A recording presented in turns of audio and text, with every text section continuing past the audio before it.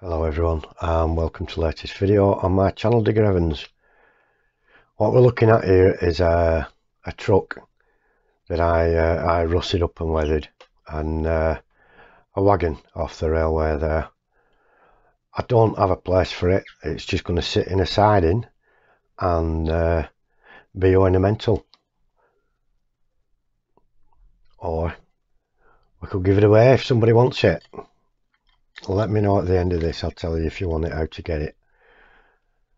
So what I'm going to do, as I put out earlier, was I'm going to try to show you my damnedest how to do this rusting that I do. I have put a couple of videos before and they kind of bombed out. Excuse me. I don't know why they didn't. There seems plenty of interest in the rusting though, so we'll make a start. First of all, the things we're going to need. These are just things that I use. You could use somewhat different and get good results. I'm just going to show you how I do rusting that ends up looking like this, and we'll see how it goes from there. You need a sponge, kitchen sponge, you know, one of them scouring sponge, just an old one of them, an old one. Don't get a brand new one and use that. Let it do its let it serve its life out in the kitchen first, so it's worn and bedraggled by the time you get it. The older and more worn out, the better. Now you can use self-closing tweezers like this and nip a piece of that sponge in between the tines like this. I do sometimes use this, but only if I'm covering a big area. I find it is not what I want to get into little tiny areas, and so I use toothpicks or cocktail sticks, whatever you want to call them. Cut the end off, split it carefully with a scalpel and wedge the sponge in between the end like that. You can see there's a split in that, and I've wedged the sponge in between. It's a tricky procedure. It takes a little while to get used to. That's one I've already been using a little while. Very good. Now it does take a little while to get used to sorting your sponge out like that, but it does work. I've got a couple of examples I'm going to show you. First we'll go to the paints, what I'm going to use and what I do use. Oh blast, I'm knocking stuff over. Take no notice of that. I use these acrylics, Brunel Franklin. I got these at B&M Bargains, a couple of quid. Oh no, look, £1.49 a tube. And I've got burnt umber and burnt sienna. Those are the two base colours that I use every time. I'm sorry, I've got a parrot flying around in here. He's acting the goat and messing about. And I also use this stuff, Artist Acrylic. Now the pigment in this one is really concentrated, and so there's a lot of pigmentation in a little small dab of it, so you don't need a lot of it, and it's not as solid. It's a much more liquid consistency than is coming in these tubes, so I don't use that first. I use that the last of all to touch up. Now what you can also use is these from Life Colour. This is a dust and rust set, and all it is, when you open it up, it just gives you different colours. They call them light shadow rust, like this one. Very yellow. Dark shadow, that's a very deep red colour. And what's this one? Rust base colour. I've used that one quite a bit. That's a good one. And light shadow number 2, and then some dust colours. Different dust colours. They're very good for the airbrush. They're very highly pigmented. They're about 16 quid for that set, or 15 quid, something like that, but they are really highly concentrated, highly pigmented, last forever. I'll put a link if you want to buy these. If you buy anything using my links, it helps my channel out very much. Anyway, I've spent 4 or 5 minutes waffling just about the paint, but I am trying to get it excuse me, in depth. If you look at this is a little stanchion on a concrete block that I built. You can see the obvious things that you'll look for with rust.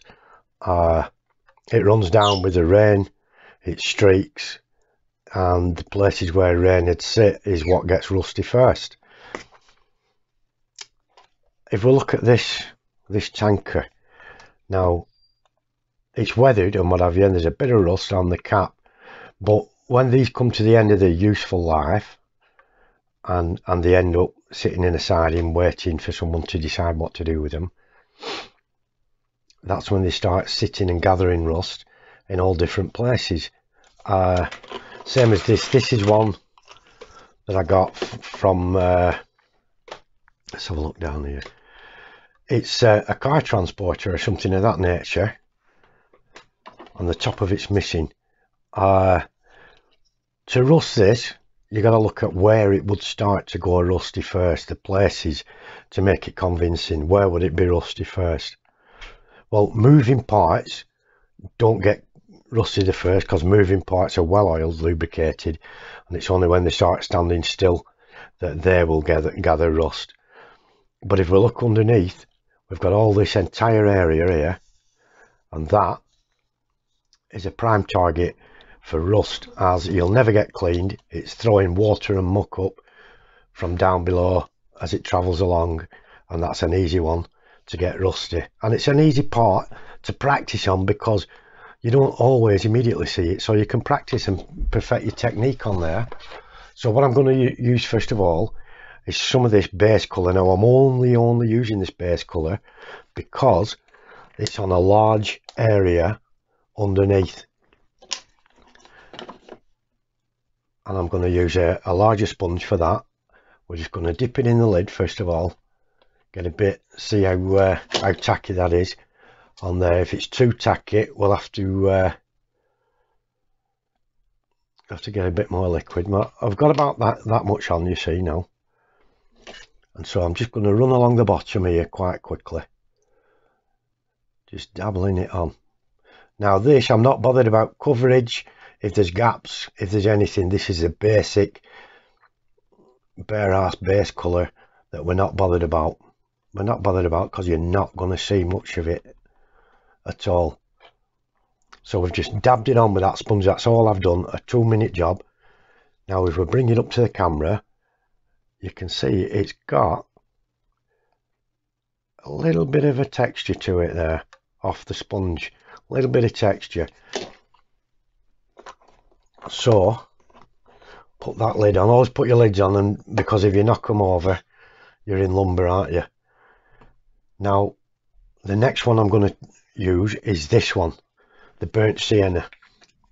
I'm going to show you exactly how I use it. Now we can use the same sponge, it doesn't matter, there's no fancy and tidy about this. I just squeeze a small amount out of the tube, dab that onto the sponge. You don't rush with this. The two things you got to have a lot of is time and patience. If you haven't got either of those, put the job away until you have. Now what I'm going to do is the same thing over again. Can you see that? That's now turning a much more matte colour as it dries. Doesn't matter that it hasn't dried completely. So we're going to start going over with this one. Now I want a better coverage with this one.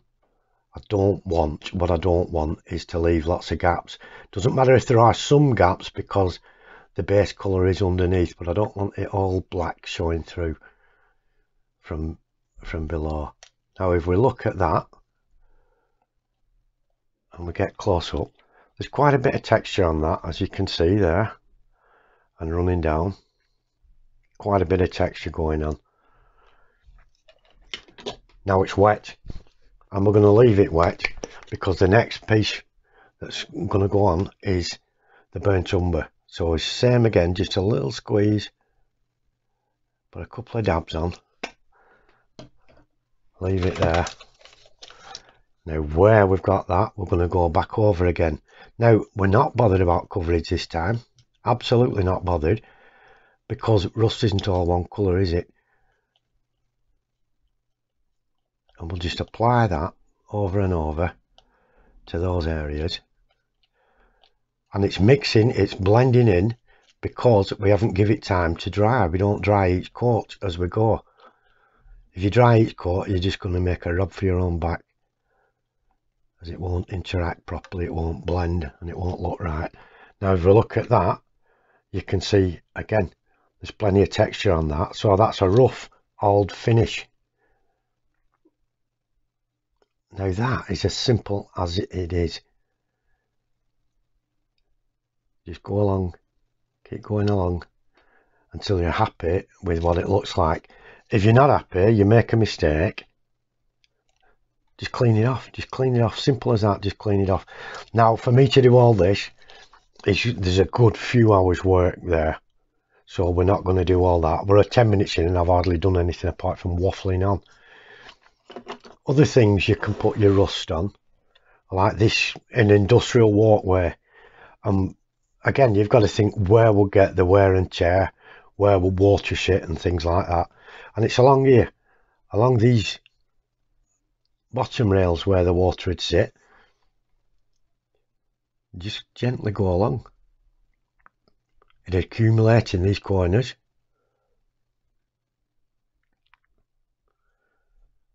And it'd sit around about the bottom there, because the top rail, it'd get more paint wear, but not as much rust because people's hands are holding onto it.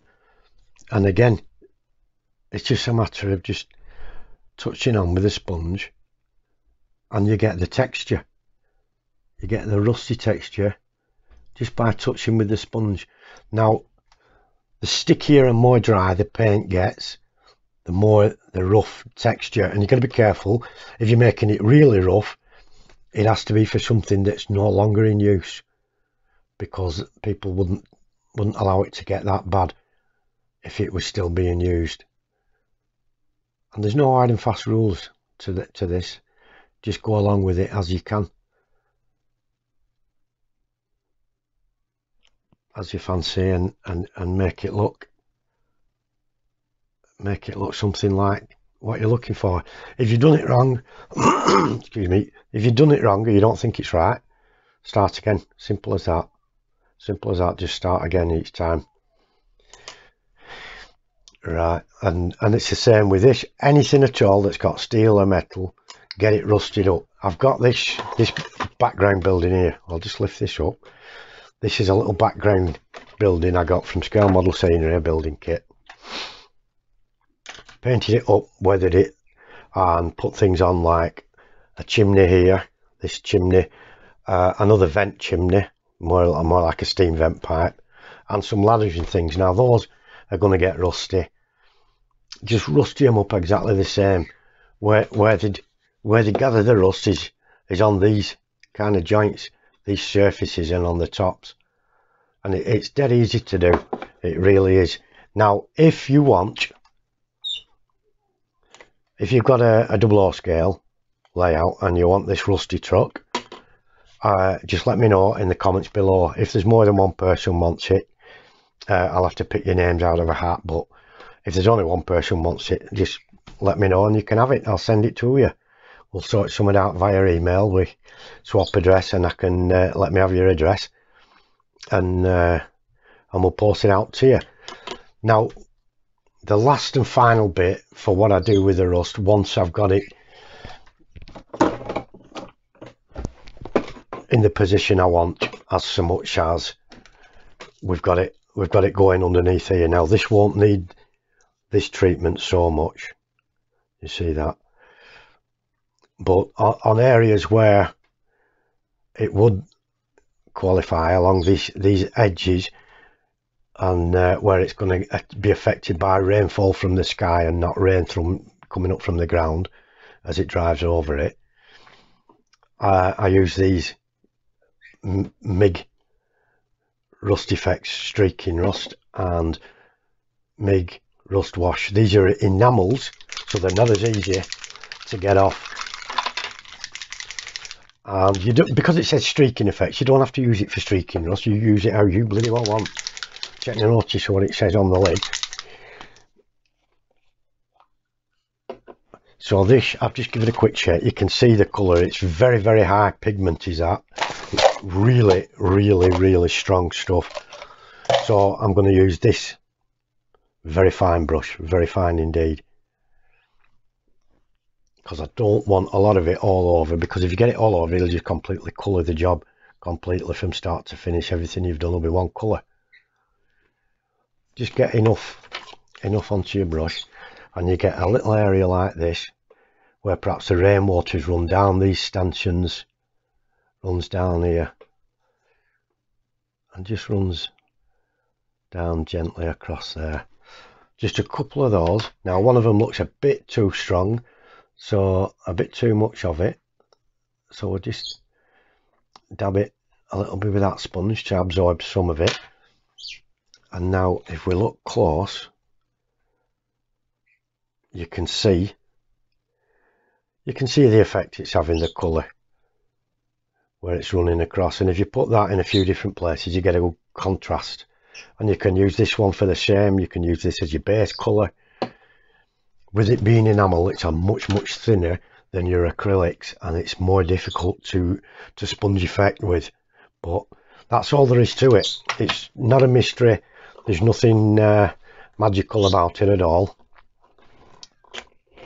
And like I say, if you do want this, or you prefer to have this finished and on your layout, they will run, but they don't look right. Sorry, they don't look as good running on a layout while they're this rusty and decrepit. They're better off sitting in a siding somewhere. And but if you want any of them, just let me know what you want down in the comments. These two, either one. If there's more than one, you don't want both, then, you know, let's give everyone one if they want one. And we'll see how it goes. If there's plenty of you want them, we'll draw your names out of a hat. So that's all it is. That's all it is. So you don't have to get somebody else to do your weathering. Give it a go yourself.